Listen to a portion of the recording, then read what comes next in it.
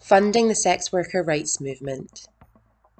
Sex worker-led organisations are the core of the sex worker rights movement and must be adequately resourced and capacitated to address their community's priorities. Yet, globally, sex worker-led organisations remain chronically underfunded and are often excluded from critical discussions with key stakeholders, including donors. Where funding is available for sex worker programming, it is seldom attuned to communities' needs, and may come with restrictions which make it inaccessible or unfeasible for sex worker-led organisations.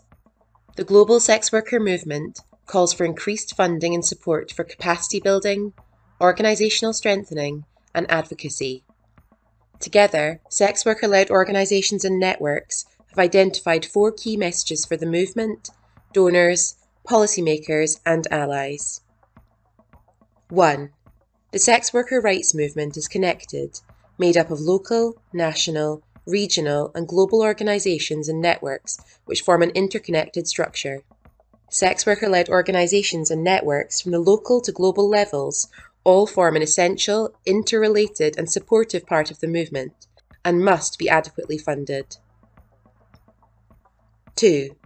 Sex worker-led organisations need core, flexible, multi-year funding to sustain their work and progress as a movement. Flexible core funding gives sex worker-led organisations the autonomy to respond to emerging situations such as health, humanitarian, and political crises without having to apply for new grants.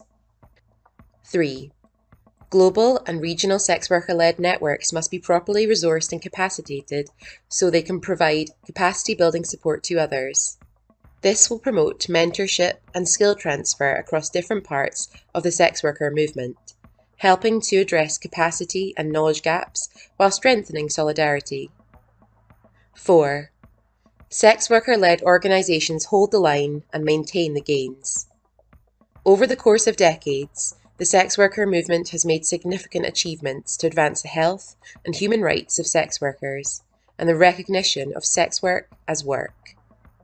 In the continuing environment of anti-rights and anti-gender offensives, sustained funding and support are essential to maintain these gains and build upon the movement's successes.